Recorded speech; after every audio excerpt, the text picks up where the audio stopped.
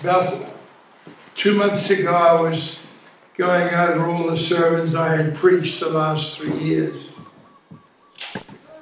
And I came to this alarming conclusion.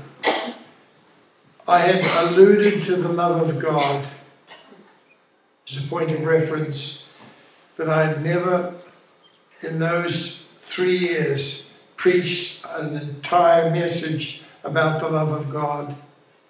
And yet it is the love of God that it can be the anchor of our individual lives, of all that we do. I came to Christ when I was 8 years of age, in the Brethren Church. It was a bald-head missionary from India that preached that night, and my parents had stuffed me into the back of this tiny little car, and we drove to church. Maybe there were about 25 at most there, and this man preached on John 3:16. That night I gave my heart to Christ. I realized for the first time that God loved me. John chapter 3 verse 16 summates what we believe and why we believe. For God, that's the beginning. So loved the world. Love is action. We sing many songs about love. We say it glibly at times, I love you. But when God loves, it is always commensurate with action.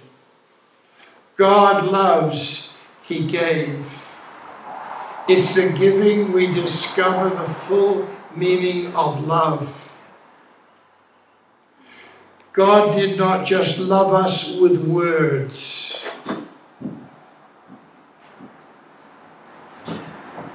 He declared His love for us in that while we were yet sinners, Christ died for us.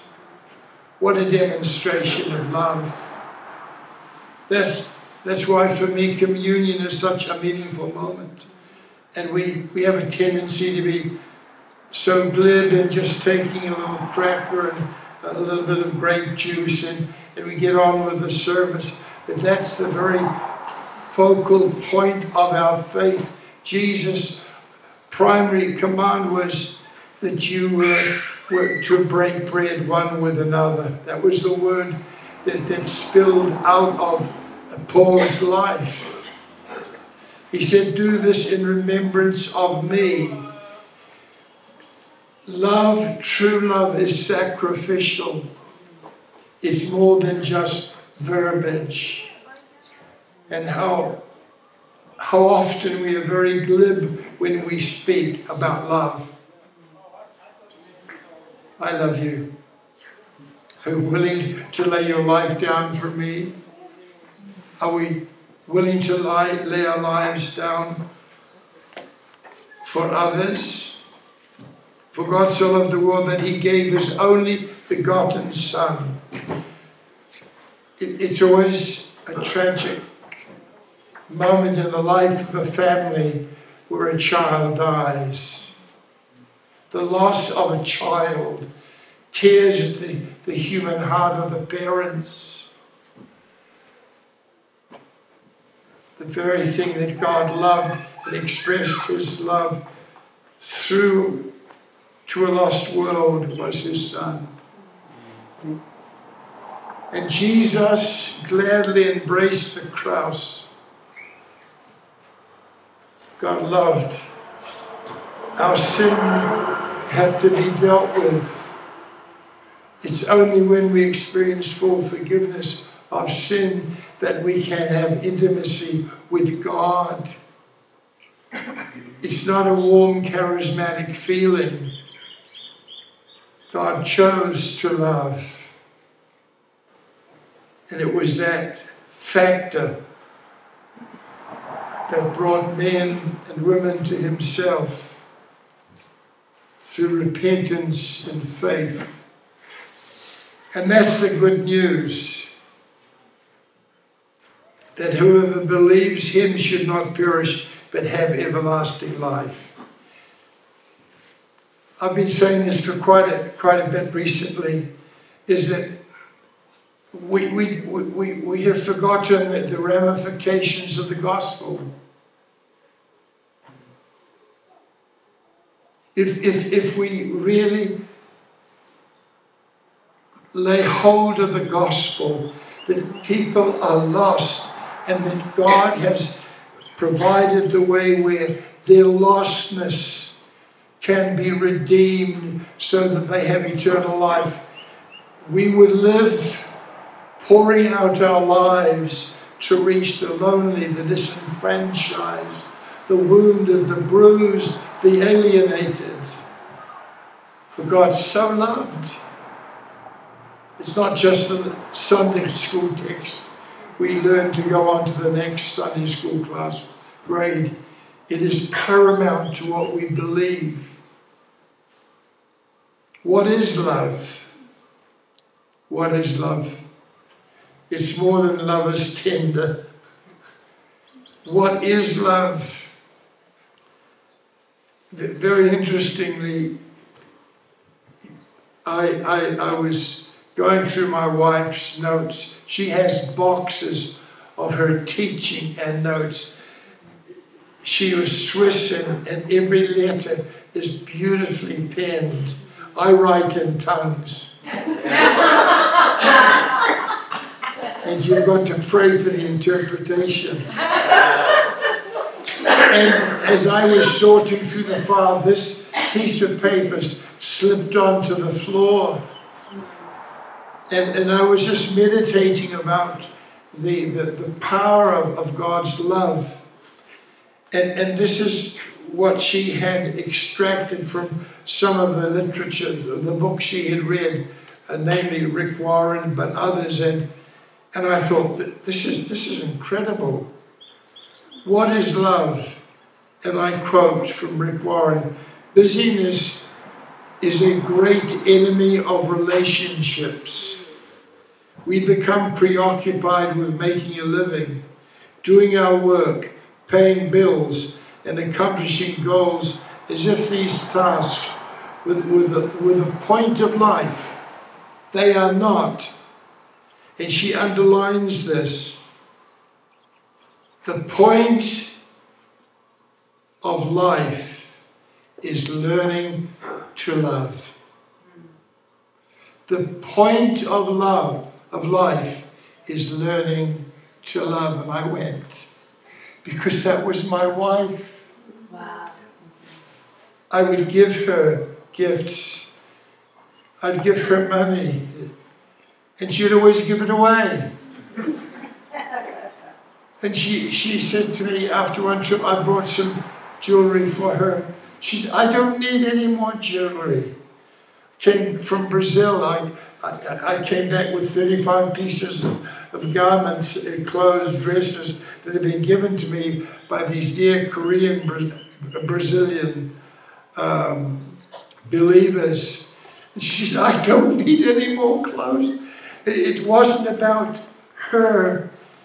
Her life was a life poured out in love. And above all, she loved the scripture.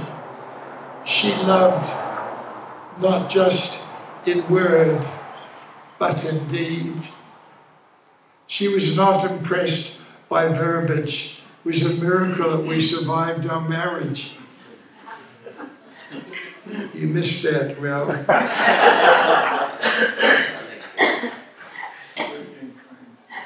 The point of life is learning to love God and people. And then she wrote this point: life without love equals zero. If there's an absence of love in your life, in mine, no matter what we do, no matter what we give, it amounts to zero. Love means giving up, yielding my preferences, my comforts, my goods, my security, money, energy, or time for the benefit of someone else. Love is action. Love is action. See, I have little to give. We all have something to give in the name of Christ. If I'm struggling with practical needs and somebody gives me a dissertation about the electronic composition of what I'm longing, it doesn't help me. It's just information. I need more than just information about love. Love is that which is demonstratable, which engages God's heart and is expressed to lost people and lonely people. Even in churches, there is a desperate need for love. We say we love one another. But love means washing dirty feet. It means bending low, doing the menial, not seeking recognition. Love is kind. Love is grateful rather than complaining and murmuring and petulant. Love is kind. Love endures forever. Why? Because true love embraces God, the life of God, which Michel alluded to in terms of by the Spirit. It is the Spirit of God that sheds abroad in your heart and mind what? The love of God. That's supernatural. It's an experience. It's a tangible experience. It's just not an intellectual assent to the fact that God is a God of love. It is an experience, and God wants us to taste and to know the love of God, which Paul says passes all understanding.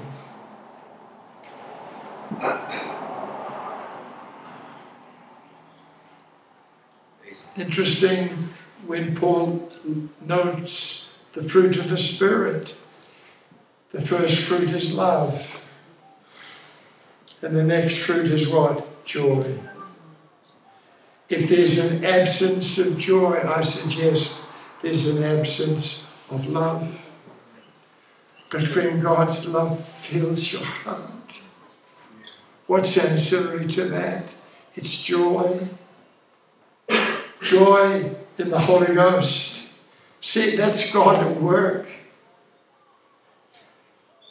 We can know as Christians the reality of the presence of the Lord. So there's so much of a spirit of atheism today in America and around the world. But when you have an encounter with the love of God, it's real, it's not psychological. It's from the heart of God. The fruit of the Spirit is love. Paul says the greatest of these is love.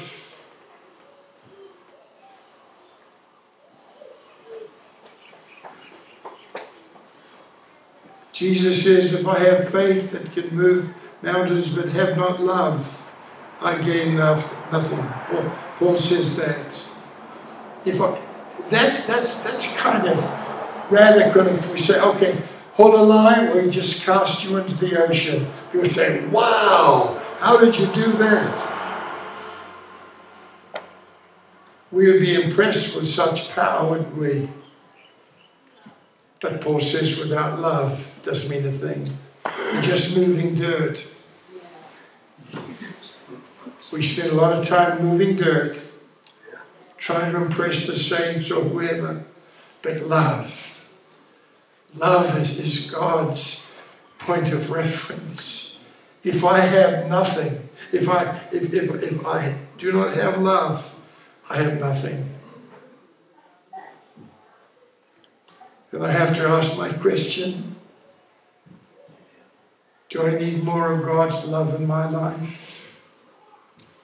See, God conquers our hearts. What does He conquer our hearts with? His love.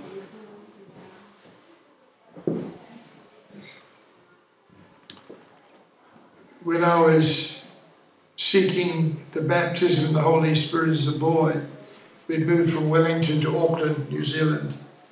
And I went to different churches.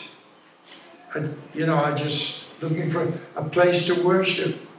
My parents were struggling in their marriage, and I had to take a ferry across the Auckland harbour to visit some of the churches, and it was amazing how few churches reached out their hands towards this young teenager that was seeking a house to worship God in.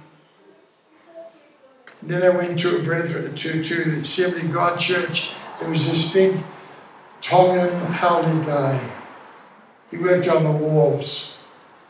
And when I came in, he put out his pudgy hand, strong. And he turned my hand into mincemeat. Well, God bless you, brother. God bless you. And what drew me back to that church was not the preaching, although it was excellent preaching.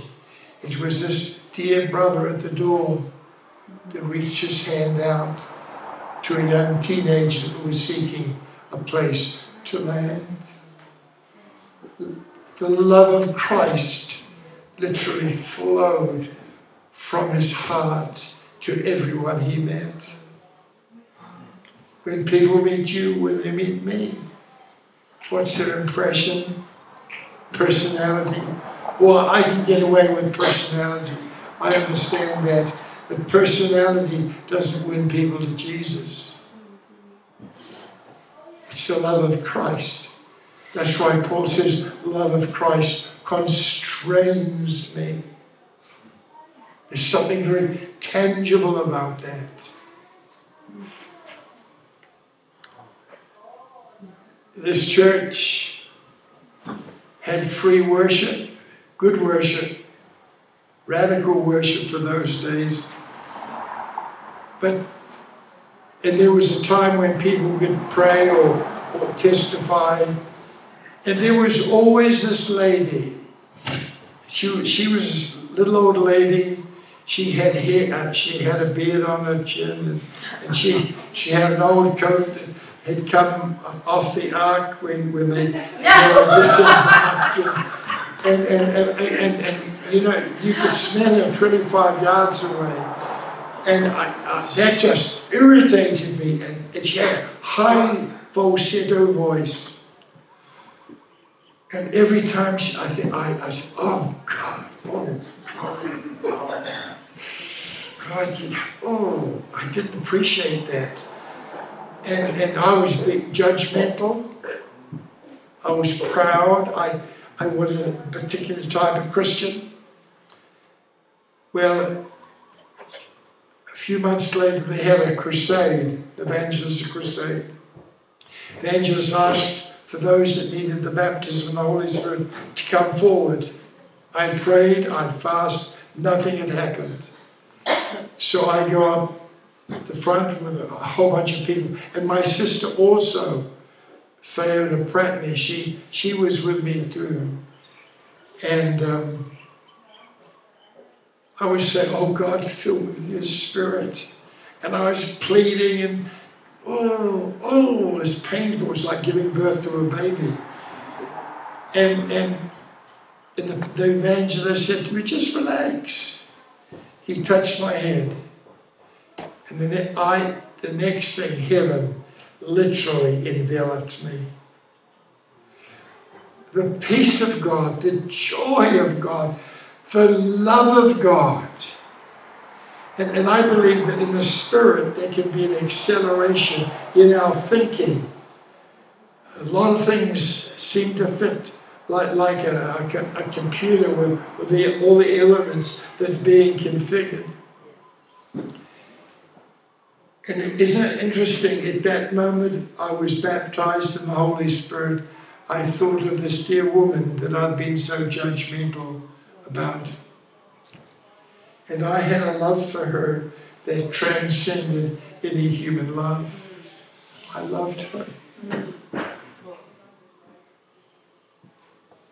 Being filled with the Spirit is not a sign of position in the body of Christ. It's a grace of God given that we might effectively share the love of Christ with those around us that are desperately in need of a Saviour. With this I close. There's so much more I could say, but I'm empowered. What does love require? Action. Love is more than a word. I woke up this morning early and that was in my spirit. Love is more than a word. We can be very verbose, but love is action. For God so loved the world. Why is that important? Because there's no other way to express the love of God than by His Spirit.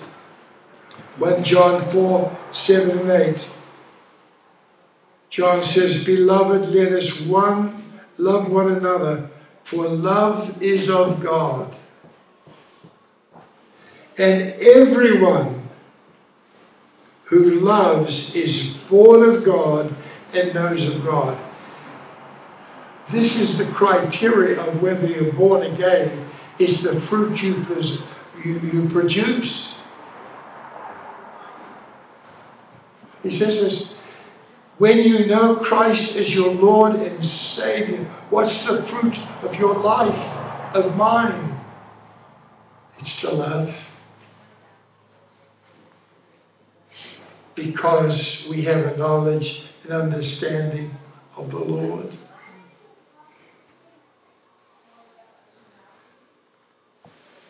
Since I've retired from being senior pastor, I'm spending more time with unbelievers than ever before in my life. There are people out there today in Kona that are hungry for God and they're not quite sure what they're searching for. People say, well, what are you there for? I mean, that's not a Christian activity. No, it's not. But you've got to be where the fish are. You've got to be where the sinners are. Jesus said go. He didn't say come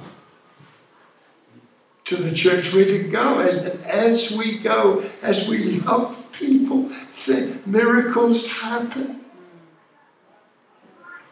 My favorite cathedral in the world is Costco. There are so many people that you can engage there. And it's not a game. People want reality.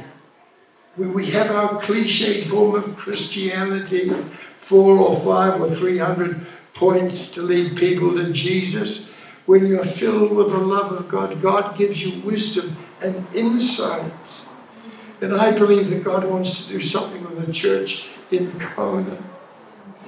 And we've got to get on the same page. And there's only one page to get on. It's Jesus. When people come to Jesus, He expresses to them the love of the Father.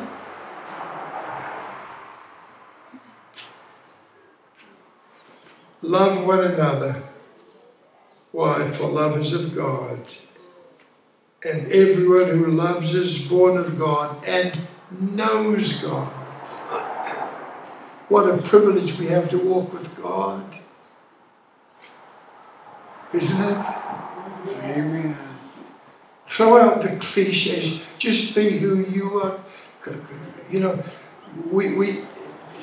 Christmas Eve, for example, we decided to ask people in our street that have not barely been in our home over the years. We had non-Christians at Christmas Eve. And I had one man weeping. He said, "Thank you so much for inviting us." There are so many lonely people in this place. And we have the ministry of reconciliation, the ministry of love. A smile touched by God's love can cause broken hearts to be open and healed. You think I'm preaching? I am. I feel it so passionately within me. And so my prayer is that for each of us, we'll say, "Come, Holy Spirit, and pour God's love into my heart." That's what Romans chapter 4 is all about.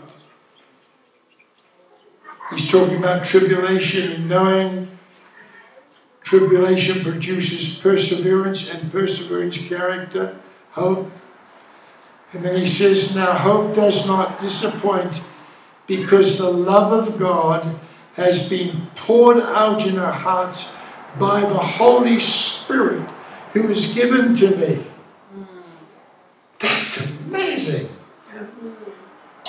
God pouring His love into your heart and in mine.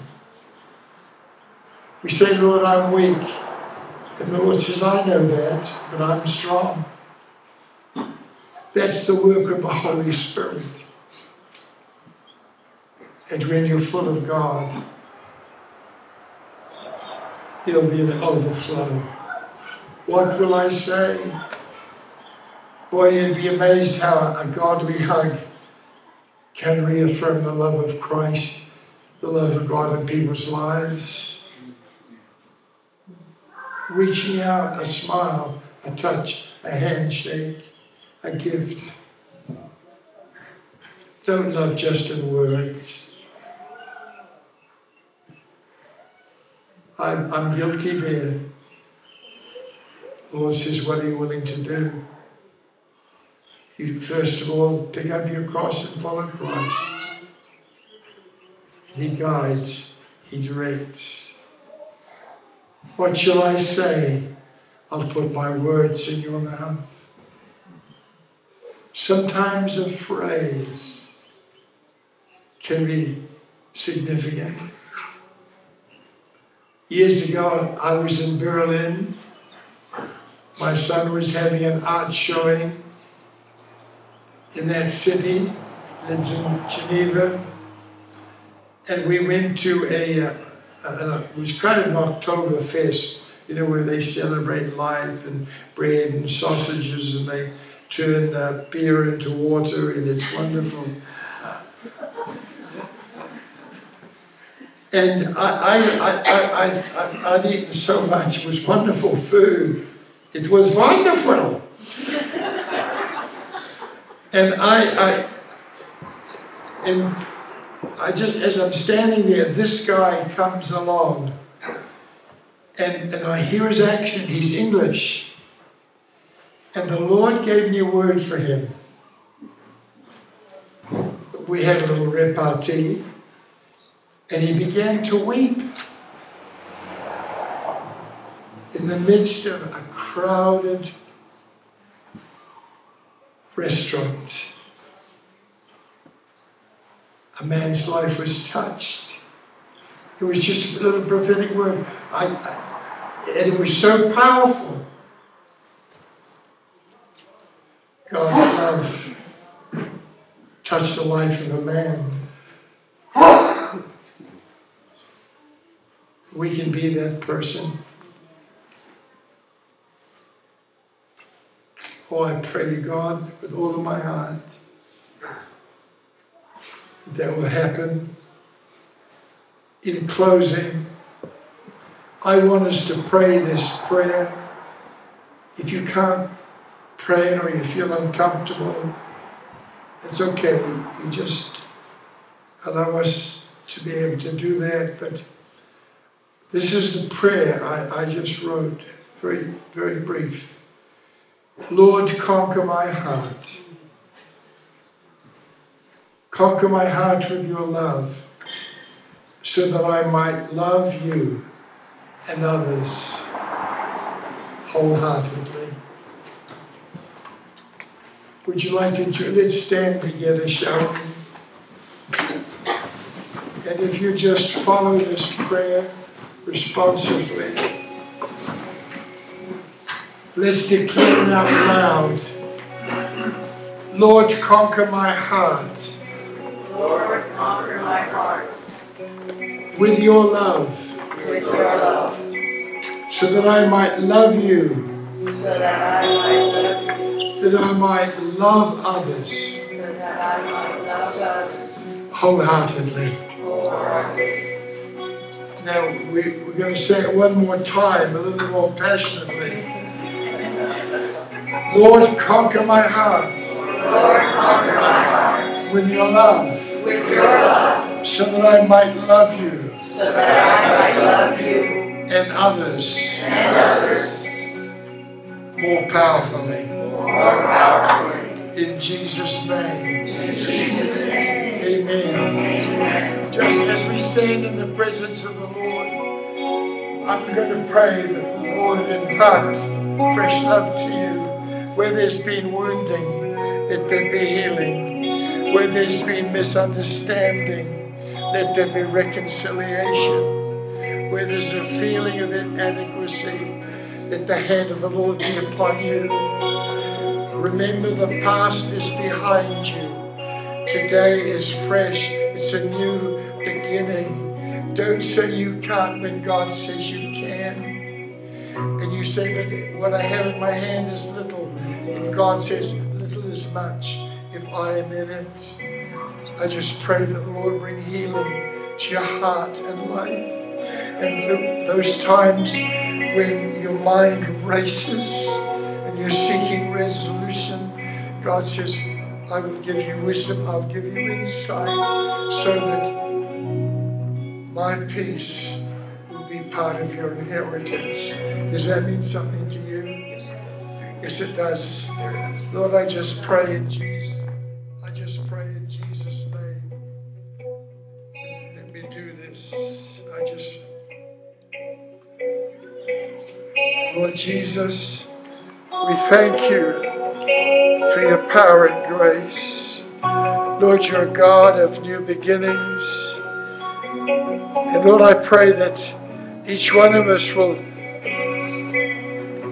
allow you access into our hearts so that the old might be displaced with the new, that your love would flow like a river, and that would impact those around us and in our homes where there's been misunderstanding or misrepresentation. I just pray the peace of God and the love of God and the fullness of God's love be your servant's portion in Jesus' name. How many say, I just need a fresh impartation of the love of God? Lord Jesus, as our hands reach towards heaven, God, I pray that there be a fresh flow of your love in this house. I thank you, Lord, for Brenton, for Linda, Lord, that have labored and served here in this place. But I pray there'll be a refreshing flow of the love of God which passeth all understanding, and that the outreach of this church will be to this community in new ways, and that they'll be known as a church that loves people, encourages people, because the impact of your love. In Jesus' name, amen. Blessed be the Lord. Blessed be the Lord. Let's worship the Lord in Jesus' name. In Jesus' name.